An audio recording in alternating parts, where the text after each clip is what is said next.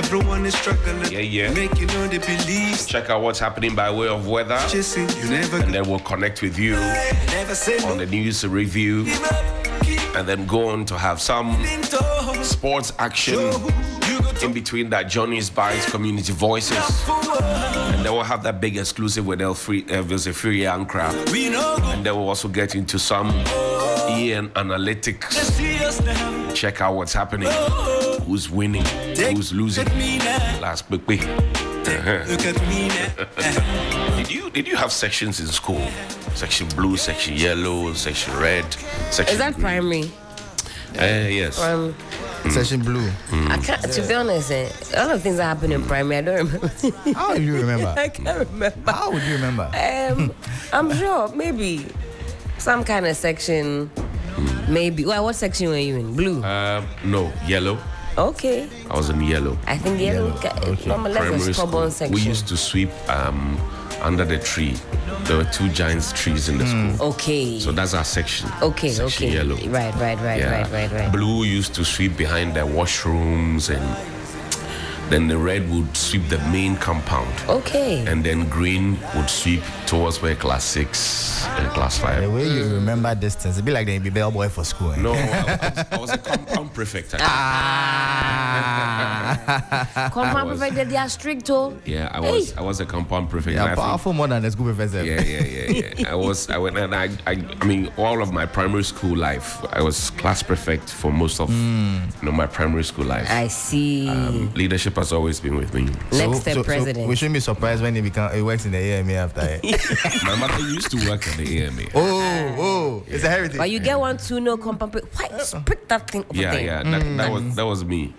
You pick it up. Yeah. Pick that thing. So when we actually summon people for assembly, and then it's Friday and the place is dirty, say, okay, we give you 3 minutes, 5 minutes, everybody go around, pick whatever it is.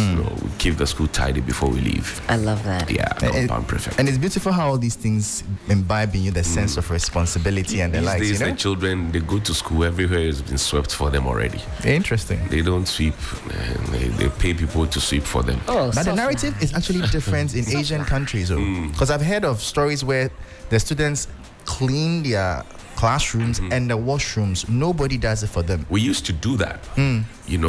Back in primary school. You go to school early. By now, you'll be on your way to school. By 7:30, classes are beginning. So you go, you have your section, you go and clean. And then you sweep your classroom. And then you clean the chairs and the tables. And then when you close from school, you repeat the same thing before you come back in the morning. I don't know what happens these days. I don't remember the last time any of my nephews or nieces told me that they were going to school to go and sweep somewhere. maybe in the public schools, but in private schools, I'm not too sure. Felicity, good morning. Good morning, Johnnie. Did you used to sweep your school? Yes, it even one day got me into a big trouble. Yeah? What trouble was that? Yes. My house by then is close to the school. It's a community school. So one day, around this time, December, I was so happy that I decided to get to the school very early to sweep the whole compound. I see. So I was hoping that I'll be appreciated, but rather I was accused that I have stole some books from the headmaster's office. And not knowing the previous night, some people break into the store and then take some textbooks and things away. And then when after everything was come to the limelight, they never called me to apologize or do anything, and I have to be off from school for almost 2 weeks. On behalf of the school, we apologize profusely. We're sorry. We are sorry. I'm sure you are better now today than you were that time. And on behalf of the government, we are sorry. Johnnie. Felicity, what's going to happen by way of weather today?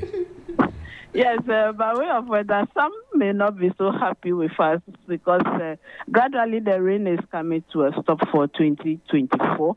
So we are expecting it to be fair today, slightly hazy over most portions. The north, we expect visibilities to drop drastically to less than 5,000 meters. Right. Those in the transition will have less than 10 kilometers. Those over the southern sector, Greater Accra and its environs, we will still be in 10 to 11 kilometers.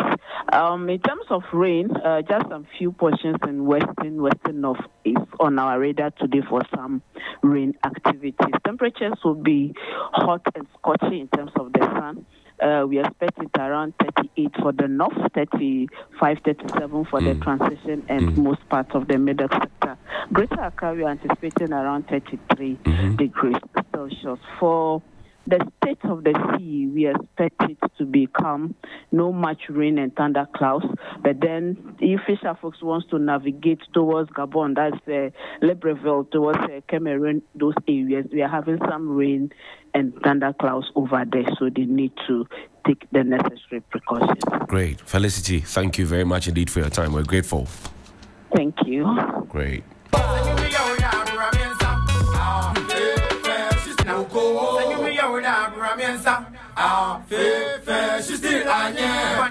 From Ghana,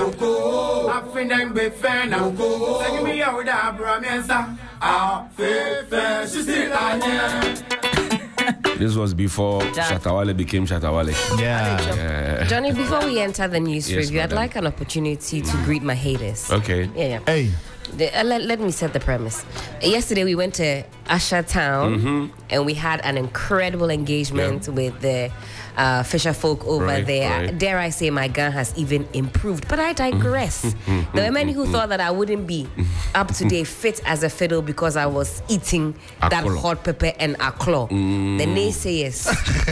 The naysayers. When has she done? No, Fosty's. You know, when I went and I told them that we should have aklo, everyone said, well, yeah, to be honest, we told Mr. Hughes, this one, dear, we're not so sure we did. Maybe that's the red. Eventually, they say, Shiami. Hey, it was sweet, oh. Nice. The fresh aklo, they just boil it in with the sea water against the freshly ground pepper, sliced onions, fresh kinky. I said, let me just do some 1 or 2 blows, but after a while, I mean, it was a good recommendation. Look at how you're proudly announcing that you went to dirty yourself. Yeah, publicly. If you saw the videos on social media, I mean, there was no shame in my game. I mean, blow after blow after blow, claw after kinky after pepper after onion. Whoa. Give it up to Mr. Hicks. What a recommendation. Charlie, the Daily Statement this morning says recovery of economy on course. Akufo-Addo declares, I thought they said we had turned the corner or we are still struggling to turn the corner. I mean, now you don't know what to believe anymore. President swears in 5 new envoys. GRA intercepts 40-foot container of ammunition at the port. 5 new envoys. In the dying days of the government. Say that again. 5 new envoys in the dying days of the government. So how does their tenure go? What's the expiration date? Or is that dependent on what happens next? They'll recall you to come back humbly. So at least you go, Kakra, maybe you... play extra time. Okay. NDC plotting to disrupt elections with vigilante groups, according to Henry Nana Boakye, who is the MPP's national organizer. On the back page, GFA presents buses to 9 football clubs, and somebody says the buses are old Duade buses. Bigger cost of civil war drives Sudan's AFCON dream. Also, the political digest. It is possible to read authentic news. That's their tagline. Ayagba shrugs off NDC rigging allegation. Baumia touts Ghana's education successes. And Ewuku predicts 145 seats for the NPP. UPSA named hostel after Dr. Matthew Opoku Prempe. He wants to be vice president of the Republic. Helen, what do you have? I've got the Daybreak newspaper. The front page has this to say: Times board chair under fire over editor's illegal stay. Also, NDC plot to use vigilante group on election day exposed. And Nana B is also pictured here on the front page. 2024 elections, police assure media safety. IGP is also pictured here. And Ghana deserves a president like my husband, Samira Baumia. Hajia is pictured here. And there's a beautiful picture to go along with a very nice that photo. Was she the same person who said that Dr. Baumia is the economic waste kid? Yes, there's a picture. You see, she has her arms stretched out. It's a very popular picture. My husband is an economic waste kid. Yeah. But it's nice to see her at least coming back into the limelight. I think for a while she had gone silent a bit. So yeah, but she's been on the campaign trail what she told us earlier and what we are experiencing now.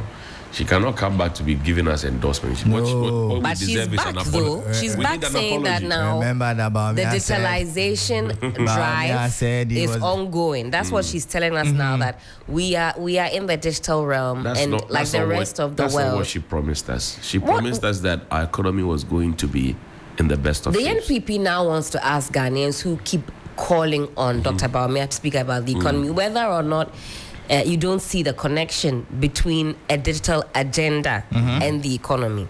That's what I'm hearing, is that you are continuously asking, speak about the economy, speak about. Do you not see that these digital drives, you mean the apps and so on and so forth, fix my pothole, for example, towards the economy or helping the economy? I'm just trying to understand. Do we do what's important or what is nice? Because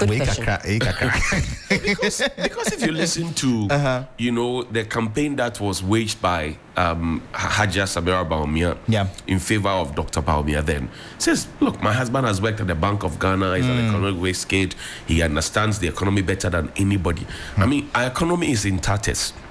Forget about Russia, Ukraine, and COVID. I mean, prior to that, we were on an extended IMF program.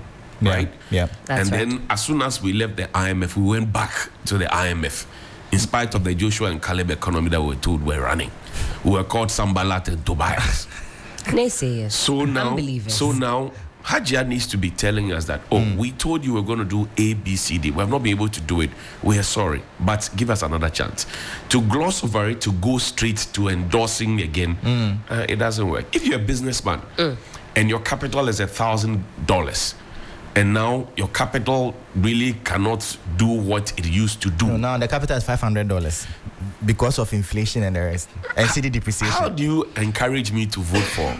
I mean, without even being a business person, when I just look at my standard of living, and I moved back to Accra in 2019, my bank account has only dwindled. That is my reality. In the last 5 years, at least, every currency that I managed to marshal, and I mean, for me, it's a painful something. I gathered my everything. I sold my car. I quit my job. I wanted to take a leap of faith, and I moved back home.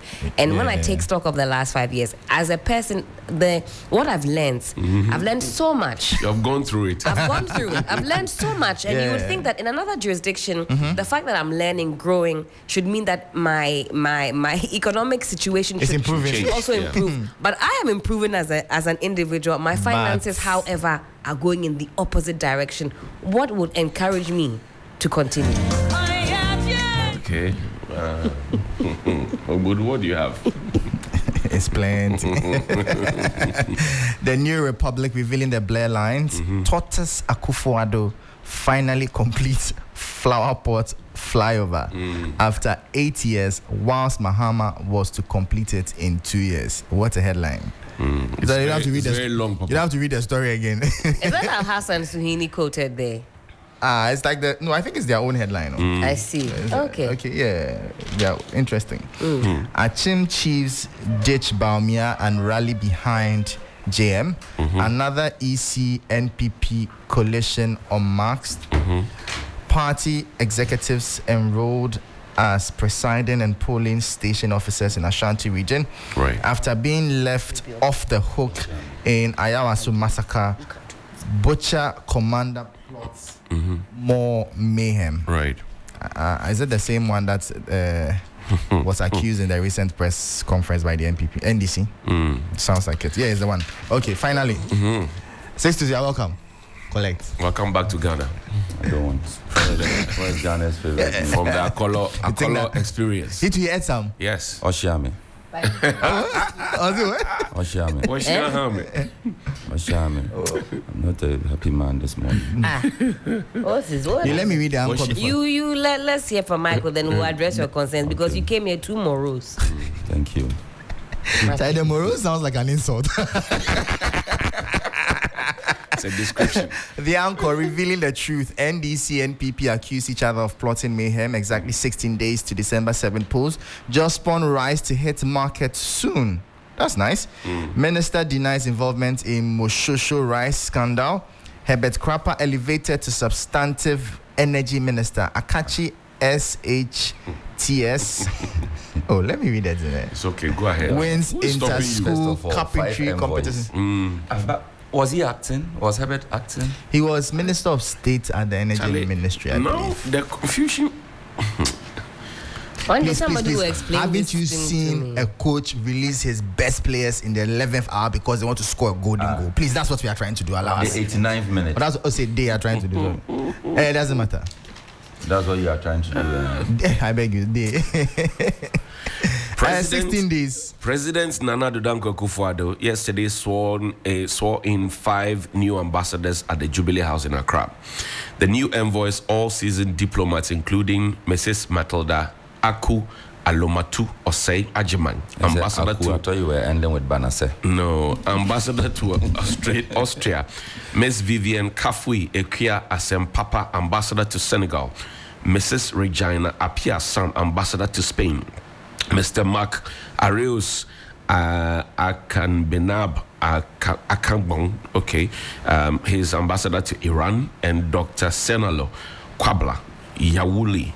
Yaului is the ambassador to Sierra Leone. So these are diplomats. Where is Silviano? They are not politics. Denmark, please. Denmark. Yes, ma'am. So they are bringing back Silviano. I had Denmark in that list. And there's no Denmark. I have not seen Denmark. There's Austria, there's Senegal, there's Spain, there's Iran, and Sierra Leone. I think my head is hearing things. Anyway, on the Herbert Krapper bit, it's you know Iran that worried you. You know that some of the Chamber of IPPs has announced that if by Friday payments are not made, Monday 3 other IPPs will shut down. But we owe plenty money away. Fine. And so maybe that's why we need Herbert Krapper, the energy whiskey at this point. Wait, on Monday, more IPPs are threatening to... That's what I'm talking about. They're shutting down my money. Can't he do that in the position that he is? I honestly don't know. I think that he's been energy minister all this while. Yes. No, it wasn't energy minister. It was minister of state at the... Because every role and its specific... No, it wasn't energy minister. Let me. No, he had been elevated. What was this? He was deputy. He started off as deputy. Yeah. He went to on ECG. To ECG. Yes. Then came back to when Napo eventually moved. Yes. He was brought back as minister. Right. No, he wasn't minister. He was minister of state something. Let me try. Minister job be that. President Akufo-Addo, but he wasn't a minister of it. What is the minister of state doing? So upon this on Monday, whether a state's bedroom or the IPPs close or do not close. That is why he has been elevated to the minister to save us. And then by Monday we don't see anything. I don't know. Wait, as minister of state, he doesn't have power enough to salvage the situation. Maybe. Remember that there's for instance, the finance ministry. There's what's the name of the lady? Her name keeps escaping me. Abna is minister of state. Party. Today I have not eaten. Maybe that's why. Abna is minister of state. Yes. For the finance ministry. But then there's a substantive minister. So I'm sure they all have their roles and their capacity. So normally you would have, especially we've seen that a lot under Akufo-Addo, where you would have a minister deputy, you have a minister of state at the presidency, and the minister without portfolio. Yes. Okay. So I've never understood that. Listen to the story. It says President Akufo-Addo has elevated the Minister of State at the Energy Ministry, Herbert Krapper, as the substantive minister effective Tuesday, November 19, 2024. So it means that the Minister of State is yesterday. Yes, is under the minister proper. Chairman. In terms of ranking. That's the way they explain. No. But that's why it's elevated from Minister of State at the Energy Ministry to the substantive minister. We've had a conversation about this thing too before, where you have sector ministers and you have ministers of state at the presidency. Without portfolio. A number of the times when you hear that, the person really is not assigned to any specific ministry. The person is just at the seat of government, at the behest of the president. Follow back. Well, that sounds some way. So the person probably would be, okay, go to this ministry, go and do this, or I am delegating you, right? Oshame, Minister, go and represent me at this place. Exactly. Go and read my speech for me. So that is what you normally would see. So that explains it. And now he's the substantive minister. Now he's not there. He was working as energy minister. He wasn't. So who was in charge of the energy ministry? So I understand that when Napol left, that is when he was put in there as Minister of State. So he had a supervisory role, but now he's the substantive. Charlie. But why do we need somebody if they say we should make our own timetable? We should also go and generate our own power, attend our own days. The confusion is too much. What again? And champion yet is NDC 40 Sika Koya bus branded. On what the millions on the torso. Ghana for soon. Yes, more boy a chrono, more boy a bro. Munjaisa, Muncha contracts and sign. And almost say, Musu cry a ben more. Namon anything. Says, we try when you show baby NDC flag, President Mama poster, NDC or more branding gun and you know. Brandon, the youth of this country, we are saying to the NDC that we see you all right. You want us to see you? We see you, but we see incompetence. We see you, but we see corruption. We see you, but we see mismanagement. We see you, but we see bad governance. We see you, but we want change. We see you, but we want Ghana to move forward. That is why I have decided, and all the youth of this country, and all the well-meaning people of this country are saying, we need an incorruptible leader. We need a competent leader. We need a selfless leader. We need a visionary leader. We need a leader with good judgment. We need a leader who is selfless and loves this country more than his pocket. We need Nana Addo Dankwa Akufo-Addo.